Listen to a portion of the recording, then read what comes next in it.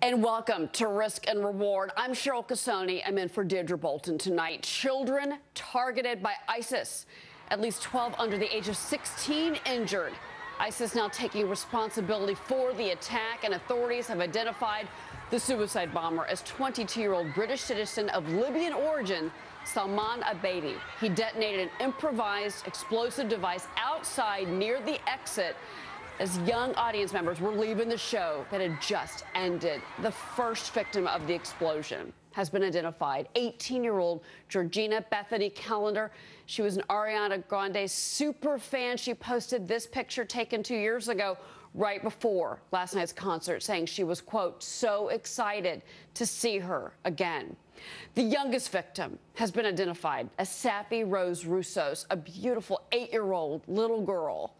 And there she is, National Center for Policy Analysis Executive Director and former Florida Congressman. Retired Lieutenant Colonel Allen West is with me to talk about all of this. Colonel, you know, with this news just coming, I want to ask you, this is breaking news in the last hour, that British Prime Minister Theresa May did increase the terror threat level. She went from severe to critical. That's the highest level in Britain. Does that mean that further attacks are imminent? Do you think that they learned something today that added to that decision? Well, it's good to be with you, Cheryl, and I would hope that they had learned something from the intelligence that they had gathered.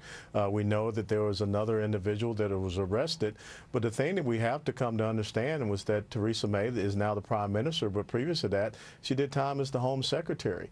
And when you read reports about the fact that in England they have some 3,000 that are on their terrorist watch list, and then there's been another 400 to 500 that have left England, gone to the Middle East to fight and be trained by ISIS, and have re-entered that country.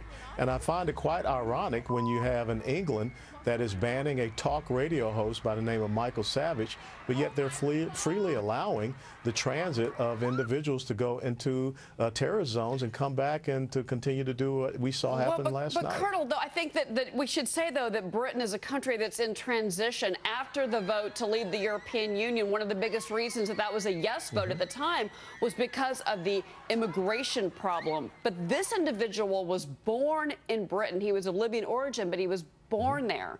He was a citizen. Absolutely. And so that, I think, raises the question. That's part of the homegrown. The homegrown, but, you know, you have to wonder, though, are these immigrants coming in and actually, you know, bringing in jihadi ideals and kind of infiltrating, say, mosques in London, which we've heard stories of? Or do you think that this is maybe the ISIS internet age where they inspire people who are maybe young and maybe vulnerable to jihadi ways of thinking?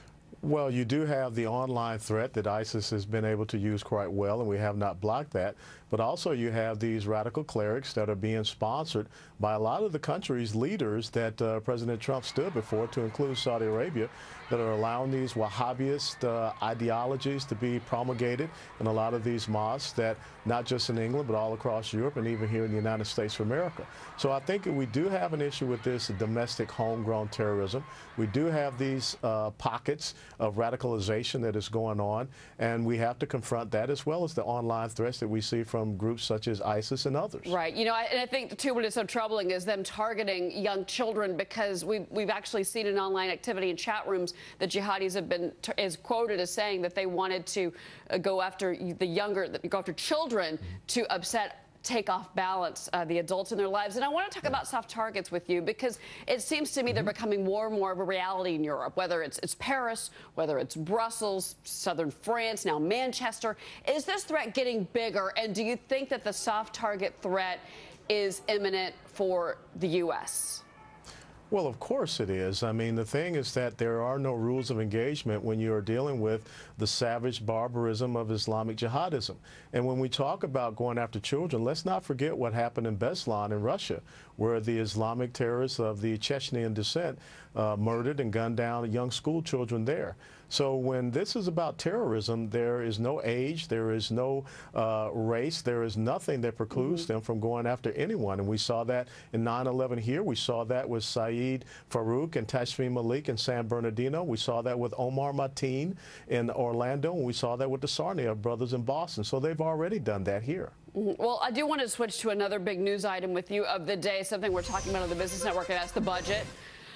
Critics are saying that President Trump's budget cuts too deeply into Medicaid and anti-poverty efforts. Colonel, what do you think of the president's proposal that was outlined today? Well, I think one of the critical things the American people must come to understand in the last 8 years of the Barack Obama administration, we saw an incredible increase of Americans in poverty and food stamps. We saw the repudiation of the work requirements that came from the Clinton administration for people to qualify for welfare benefits. The mandatory spending side of our budget is 64 to 66% of our federal budget. That is Medicare, Medicaid, Social Security, and net interest of the debt. We have already seen that no one wants to touch Medicare and Social Security. So therefore, we need to have economic growth so we get most of Americans off of Medicaid, which is an indication that you're putting more people into poverty, and get people off of the government subsistence by way of food stamps. And the issue of Medicaid is certainly a big topic when it comes to the health care bill, which is, you know, procedurally heading to the Senate at this point. I also want to ask you about the fact that, you know, one of the things that struck me today when Mulvaney was out there at the White House giving the briefing to reporters was this really kind of rosy projection about GDP, about growth in the U.S. I mean, we've been at this a long time, sir. You and I both know that this economy has been struggling. There's been a lot of bumps in the road. But for it to work, they're talking about 3% economic growth. Do you think that's possible considering today's environment? I think it's absolutely possible, but you need to have the economic policies, the tax policies and regulatory policies, as well as the monetary policies that enable economic growth, true free market economic growth, and not the crony capitalistic manipulations from government that we've seen over the past 8 years. So I think if we can unleash the entrepreneurial spirit of our small, medium, and large corporation and businesses so that they can hire Americans, we can get back to 3, maybe even 4% GDP and that would be growth. that would be tax reform, which if we can get past all these other issues that are happening, maybe get back to that discussion. I know the markets would like to see that as well. Colonel, thank you very much. It was good to have you on this evening. My pleasure. Thank you, Cheryl. Well, I want to get back